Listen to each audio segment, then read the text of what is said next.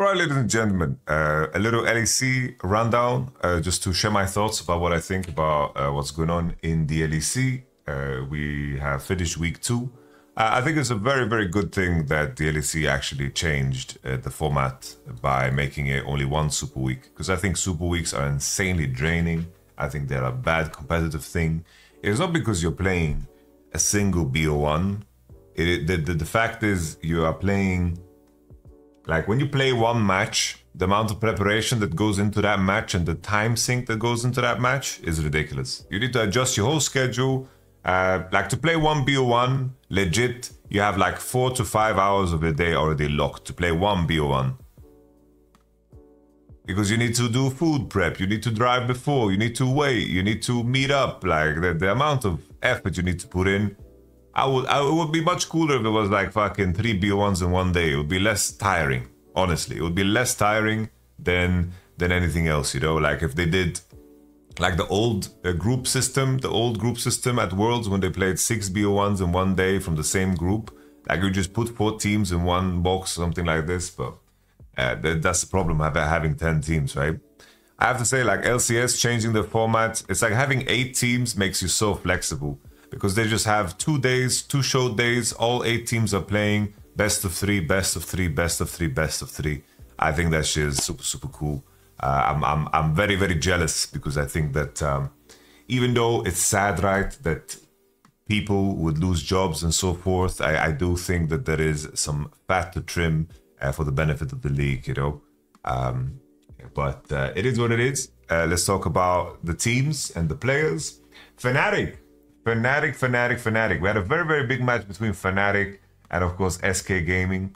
SK Gaming, I think that they had a draft that was kind of uncommon for them, I would say. I think Fnatic has really, really found their identity in terms of, you know, their draft. I think that it's super, super clear-cut for Fnatic, what they like to play and so forth. We just look at this. Like this looks like such a Fnatic draft, right? It's like you have the Varus, which is something that we saw less of. We see the Hui answer, Hui, humanoid and caps really, really pop off when it comes to this champion. Hui into Tristana, they like a lot. And then the Xin Zhao K'Sante. Xin Zhao got nerfed, right? Because Sundered Sky is a weaker item, but the K'Sante for Oscarinin is a classic. This looks like a very cohesive Fnatic draft. I do think that SK had many pivotal moments where they could have won the game. I think that we can talk about that more when we talk about Fnatic. I think Fnatic looks better than they did at MSI or the previous split. They look sharper. I think that they remind me of a little bit more of the form that we saw in the spring playoffs when they were beating out the teams. I think that they have been better at playing around mid angles. I think that they have been better in their fight selection. It seems like Fnatic has found the element that has improved. I think something that stood out to me before this particular match was just how they drafted around their AD.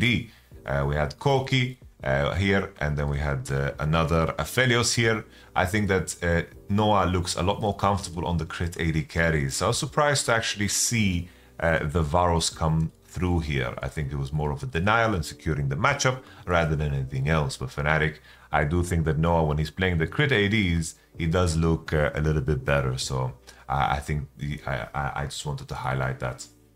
Currently with Oscarinin as well, you know, he has the Rumble in the back pocket, which I think is a crucial pick in the current meta. Scan is getting perma-banned, and also they have Ivan in the back pocket. I think that Fnatic has done a big part in shaping what the EU meta is, right, in terms of some of the key champions that they do like to play. I would like to see, you know, some of the AD mids from Humanoid. I know that they like to play them in the past. Would love to see that evolution, you know, maybe like Tristana come through for Mr. Marek Brasdelini. I think that would be interesting. So we'll have to pay attention to that development. But currently, I think that Fnatic looks pretty damn solid. But the game against SK, I think the game against SK was a bigger highlight of SK's problems rather than Fnatic's strengths. I think that the other games were a bigger indicator. The indicator of Fnatic's strength were a lot more obvious in the other matches that we saw in my mind. So I think the perfect team to move on to then is SK Gaming. SK Gaming, the other side, the loser in that big pivotal matchup against Fnatic. I think the key thing for me when it comes to SK, I think that they are very, very good laners. I think that Niski is very good at connecting. I think that the main issues I see from SK was similar to last week. I think that whenever Isma is doing spontaneous plays, whether it's like a 2v2, like a 2v1 trap on side, they're trying to find a gank, or maybe they do an invade on a blue. I think this is where SK is disconnected, which kind of makes sense considering like kind of the language barrier. But Isma doesn't seem to tether well to his teammates, which gives away opportunities. I think that they can be sharper on pulling the trigger around Nashor. I think Irrelevant as well in terms of his farm distribution as the game carries over and carries on, I think could be a lot better. I don't like seeing these Renekton picks. I feel like these Renektons, they always go 0-3 in the game and never find any value. I think Renekton's peak moments in the game are moments that no one can really leverage. I think that the Renekton was very strong in the past because his 6 coincided like his fight on the Herald, which was a very crucial objective at minute 8. I think Renekton was very strong in, but Renekton just doesn't seem to get any traction. I think like without the Gore Drinker, without these big items, with Sterax getting nerfed again, I do think that Renekton is a champion that I don't like seeing as much. I think that if you look at SK's identity, I do think that when Irrelevant is playing the champions at scale and Niski is playing the equivalent of a Renekton mid, I do think that's like a better identity. I do think, similar to how Nucleant is, I do think it's important to be able to play these champions that need to farm a lot of side and scale and lane well, like Tristana. There was some moments where I think Niski could have clutched out the game, especially in that final fight against Fnatic. So this is like the element that I think that they still need to work on, you know, in terms of playing the really, really hyper carry mid laners. But I do think that Irrelevant and SK need to kind of clean up their mid to late game in terms of their farm distribution, in terms of their fight selection, because their early game is quite strong, and mechanically this team is has a lot of depth, honestly, a lot of depth. I think Rahel is fantastic. Luon is playing super well. Like even this game, Rahel on Ezreal was looking very, very Korean. Like Rahel was a fantastic signing. And if someone told me, whoa, Rahel is the best performing AD right now in the first 5 games that we saw, I think, you know, I can see that argument. I can definitely see that argument. Rahel has been fantastic. I think Rahel, the clear MVP for me there, for Fnatic, I think it's just... I feel like Fnatic, you know, it's just Razork. Like I think Humanoid and June are probably the players that stand out the most, but I do like Noah too on the crit ADs, so it's a better look for them. Let's carry on. G2 took 2 wins on the weekend. I think that no one was worried about G2. I think that they started on the patch late and they had losing scrims for the first time in a long time.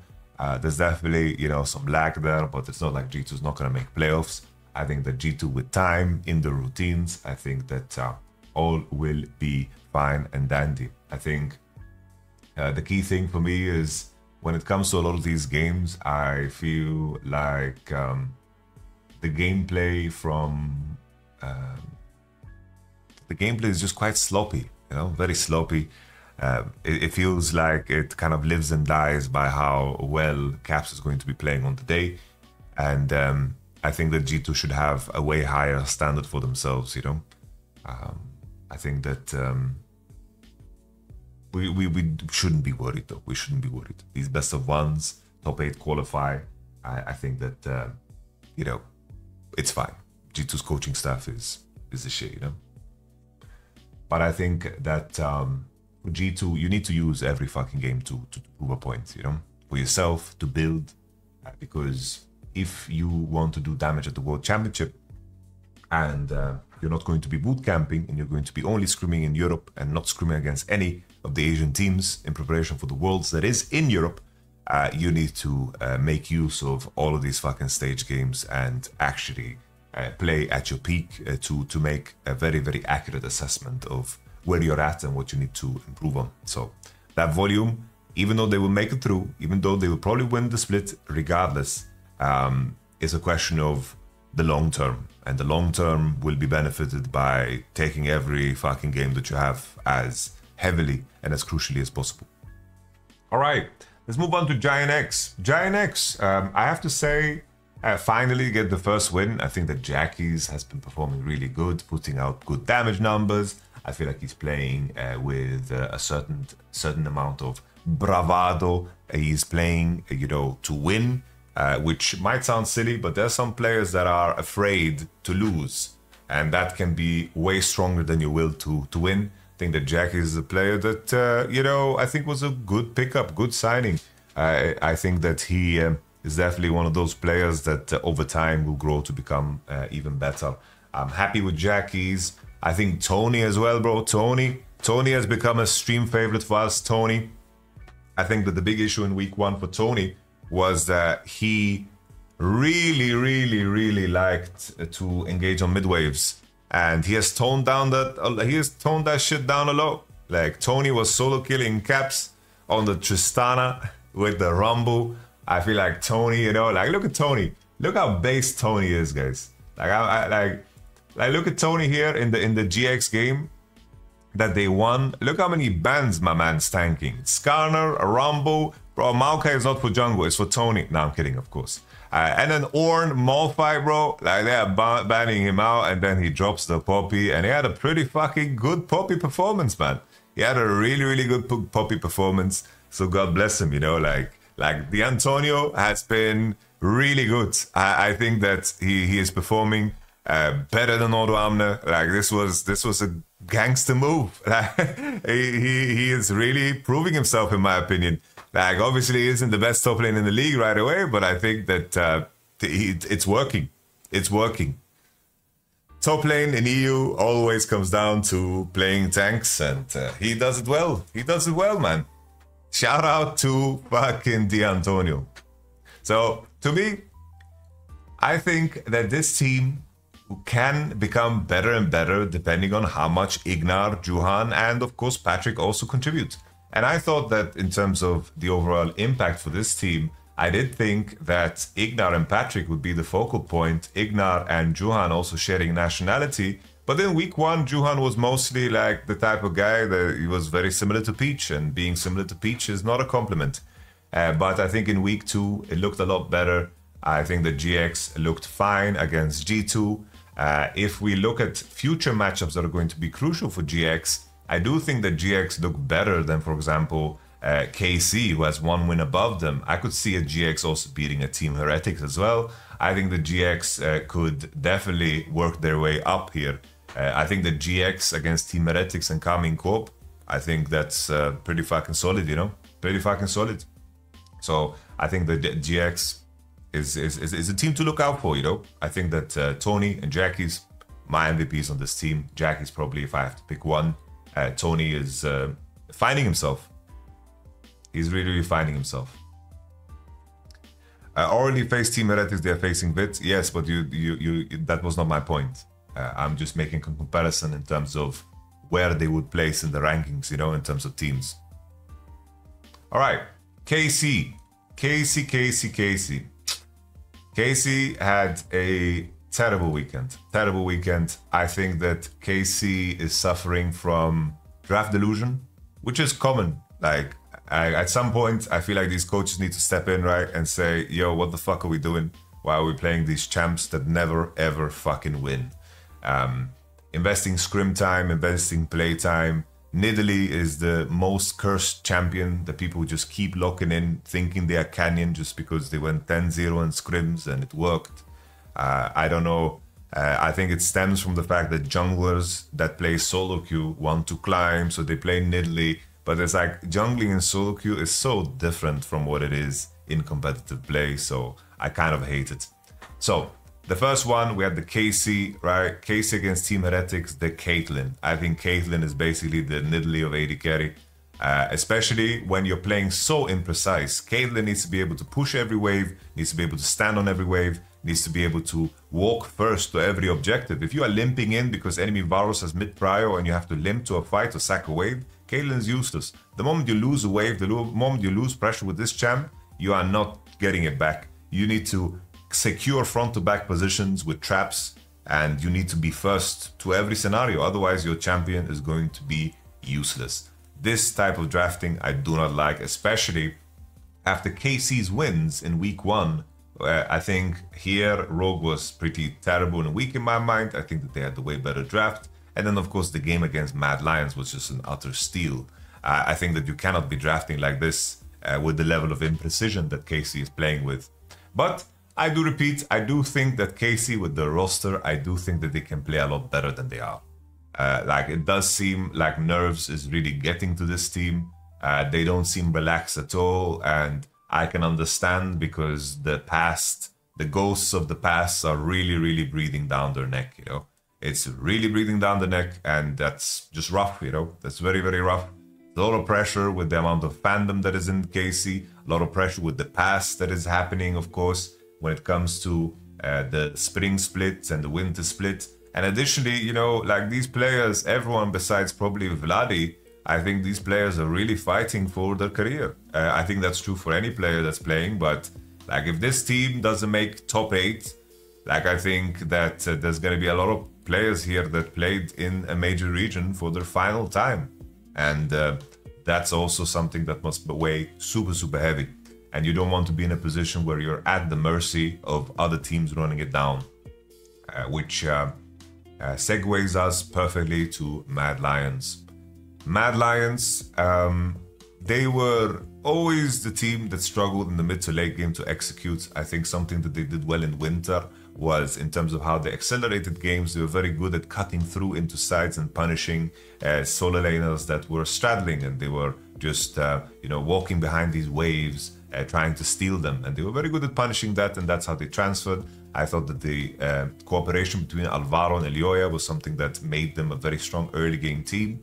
But now it seems in the process of trying to reinvent themselves, it seems like they have even lost that part of their sting. We can still see Alvaro and Elioya playing together, but it seems like they're trying to solve a lot of their issues through draft. Here they are playing a composition that practically plays itself right as the game continues in the Ivan, Jinx, Kisante, Azir, Braum, but this is just kind of a band-aid solution to a problem that has been there the whole year. This is you praying that your composition will take you across the finish line because you are under heavy pressure to take wins. So Mad Lions on the rope, that one strength that they have is slowly being trimmed down. Like if we think back at the best moments of Mad Lions is that like I want to see more Viego action. I want to see a more fighting jungler that clears fast. I don't know what has happened to Elioya's Spirit, but he's playing just champions that don't like mechanically low. I think that we want to see some Ivan. We want to see we want to see some Viego. We want to see some fighting action. We want to see some fighting action. Like if you're playing the support jungle game, pick a fucking jungle support duo that can actually contest and lean into your strengths rather than straying away from them. I think that they've lost themselves in the process of finding themselves. You know, like it's always like that, bro. When you are peaking, you need to kind of deconstruct what you're doing and then find a new peak. You know, because a lot of the things that you're doing that are successful might be hindering something that is more successful. You get it? And right now, Mad Lions are deconstructing the early game and taking a couple of steps back, and it seems like Mad Lions have lost all of their confidence. Not so sure. Rogue, you know, they tried some stuff, you know. Every time we see Larsen play, he has a different Corki build. He had Manamune this game, which was kind of wild. Manamune, Trinity Force.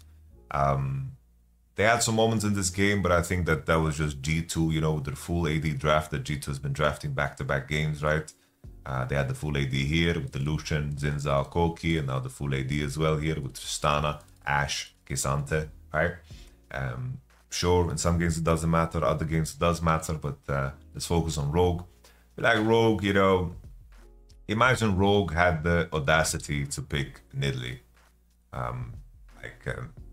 They had the audacity to pick Nidalee and the other audacity to pick Caitlyn.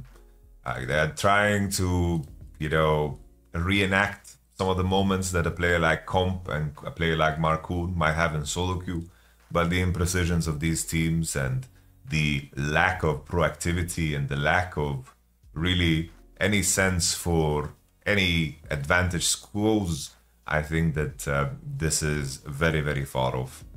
I want to add as well, when it comes to Rogue, like if you want to make it more tangible, their biggest issue is that I think that all of these players are too afraid to actually take any form of space. They don't have any faith in their own abilities, and it's like, let me draw it as paint. Pull up paint. Let me show you guys. So let's say this is the mid wave, right? This is the mid wave. Let's say you're a champion, right? And your sphere of influence is like this, okay? Then enemy champion here, enemy champion. Let's say it's a Nautilus, right? And he has a sphere of influence like this. How Rogue play is that, so let's say this is a Caitlyn, right?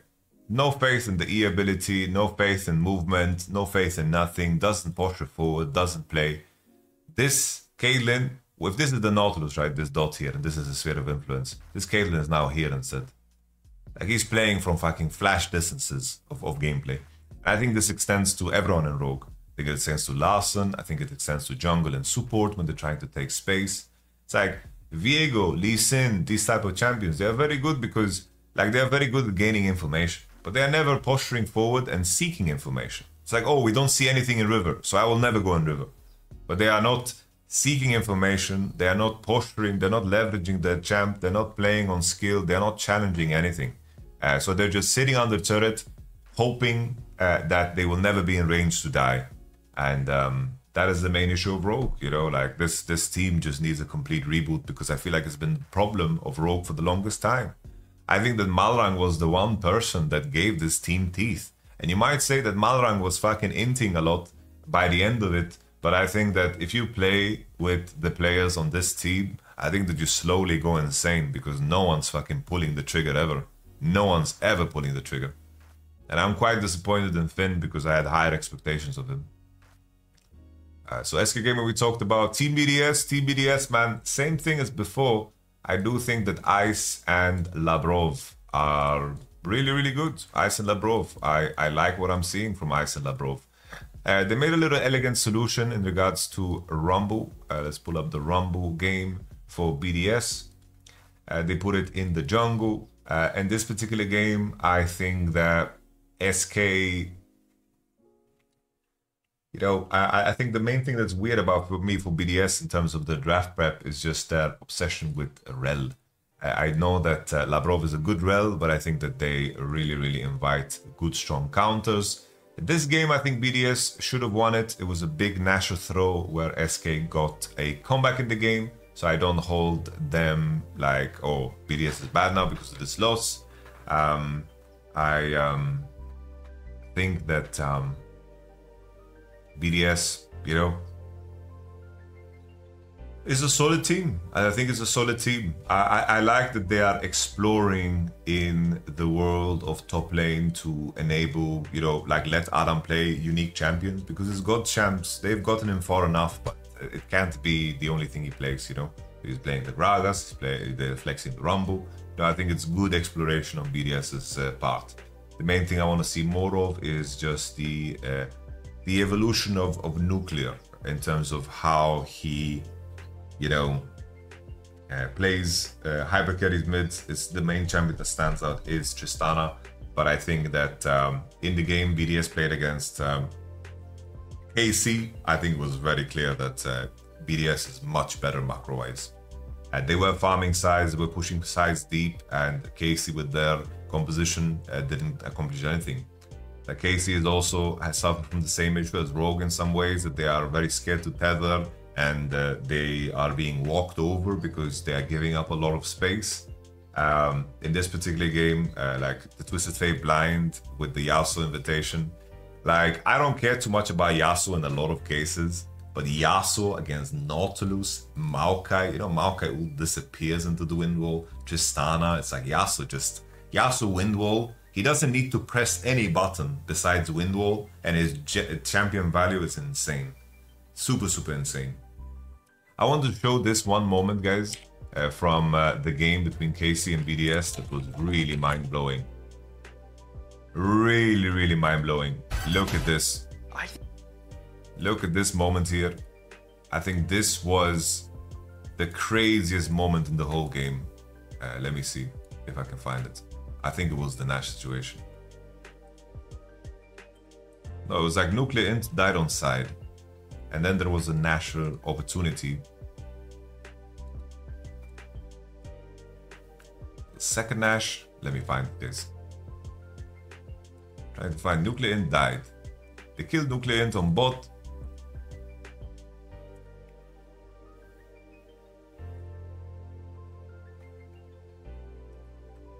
Not here. Here it is. This moment. So, Nuclear Int, 20 seconds till respawn. Nash is alive. KC has an opportunity to clinch this game. They have fantastic Nash damage. They have good tools. The composition has scaled to the point where they are strong. As we are walking into this situation, KC, they begin to hit. But look what this Yasuo does to them. I think it's strictly illegal. Look at how far Adam is allowed to walk. No one's hitting him. No one's doing anything to him. What is that, man? Like everyone, like look this Yasuo, how he's walking in. He's leveraging his wind wall, you know, he wants to, but no one's triggering his wind wall. No one's forcing him to do anything. No one's doing anything. And Targamas is positioning in this spot, has no Hex Flash. Like this, it's crazy to me that this, look how far Azir is. They know he just spawned. They know he just spawned. How can you be in the state of mind where you don't want to take this fight, man? You're getting zoned by a wind wall. This is atrocious. And KC's 2 wins, I don't think that they are real wins. But I do think that KC, they are capable of doing better than they are. Like, their players are better than what they are showing. Like, they just look so damn stiff. This is crazy what this Yasuo is allowed to do here. Like, let's just play it again because... Like when I was watching this live, my mind exploded. My mind literally exploded. It looks like he's 8 item Kesante walking in, prime, 56% win ratio, solo queue, hotfix buffed. You know, like, it's crazy how they just let him enter and everyone's respecting a wind wall because no one wants to fucking create space for one another. So it's like BDS, practically get Nasher, 4v5. It's crazy. I was like BDS in terms of how they convert, right? Because even this game, they were in a good position. It got really sloppy. I think the main thing they need to work on still is just... I did notice that they did some side laning, but there was also moments where they're getting caught and killed. In terms of how they progress in the mid to late game, I do think that that's where they need the most work. You know, that's where they need the most work. All right. Team Heretics, I think very similar to what we said the last time. I think that Wunder and Jankos are now playing less mechanical intense champions and they look good. I do think that Team Heretics is a very smart team, but a very mechanically uninteresting team. Very mechanically uninteresting. And I don't know what to do there. Honestly, I don't know what to do there. They need some spice, you know? Like the spice would have been at the beginning of the season, perks support, boom, put Jack Spectre in there, push him to become better and smarter and more bold in his approach in the fighting. And then, like, they could have had Jackies, you know, like a little Jackies, Jack Spectre here together with the veterans would have been a good mix. But this is just, you know, this is just the retirement home here, you know, this is just a retirement home. I think that Team Heretics laning is quite weak. And I think that's also an expression of mechanical skill, you know. I think anything in terms of like map movement and so forth, I think they're good, but they need some oomph, you know. They need some bravado. They need some flair. They need Jizuke. They need leader, you know. They need a player that is going to actually use all of this, you know, space that these players are capable of creating. Like, I always say, like, all roads lead to Rome. Who is your Rome? Like, who is the Rome on this team? Right? With a team like Vitality, you know, if Kazi has gold or Photon has gold, you know it's going to be impactful. So it's like you feel good about giving to him. But here you have a bunch of good road builders. They are all building roads. Jankos is a road builder. Wunder is a road builder. Trimby builds roads. Zviru seems to be a road builder, and Flak at the same thing. Who is the person that you feel good about putting gold on? You know, who do you rely on? Like, what is the identity in terms of, you know, the progression of the games? Because all of these homies build roads, and I think this is just like bad GMing, if anything, you know. Because I do think Wunder is still good. I think Jankos is still good. I think Trimby is still good, you know. They just need some fucking fire, you know. They need some fire. And I think that the Zvairo and Flacket are too uninteresting in the positions that they play, you know. Too uninteresting.